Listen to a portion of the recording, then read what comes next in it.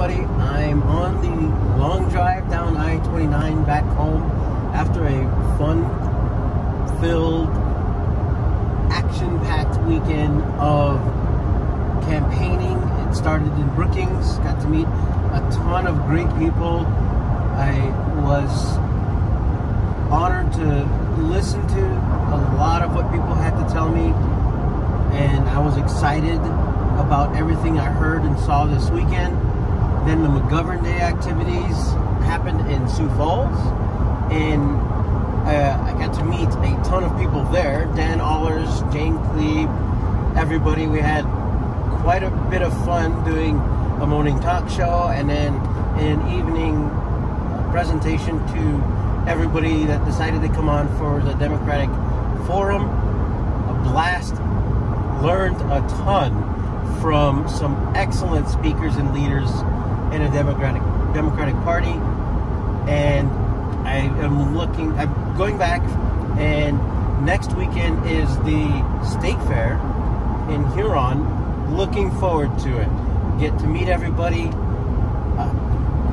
The people I was with this weekend are going to be there, so I can't wait to rejoin everybody on the campaign trail this coming weekend.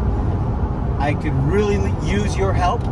If you could go to @blue, look up Remi Bald Eagle, donate, or you can go to my website at www.remibaldeagle.com. I know it's a tough one, and spread the word. Word of mouth goes a long ways in South Dakota.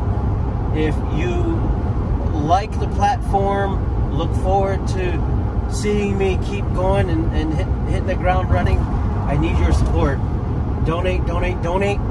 Remember, early voting's coming up in September 18th and voting on November 3rd. So anything you can do. Register to vote. If you're registered to vote, is your family, everybody in your family that can register to vote? Are all your friends registered to vote? These are important questions to ask everybody, because this process only works when we participate in it.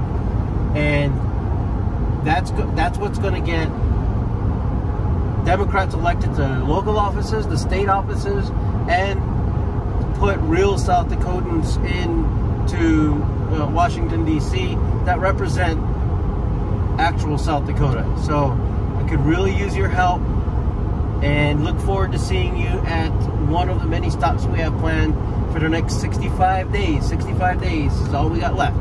So have a great day, South Dakota, and I will be seeing you somewhere.